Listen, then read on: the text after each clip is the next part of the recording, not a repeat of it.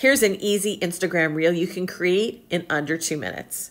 Go into Instagram, hit on the plus sign, and add a new reel. Choose a photo from your camera roll. I'm just choosing the last one that happens to be there. Click next. Click the sparkly stars in the middle at the top, hit the search bar, and put in the word Polaroid F.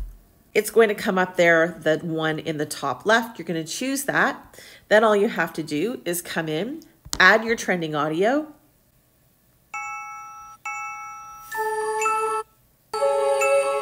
click next, add in your caption.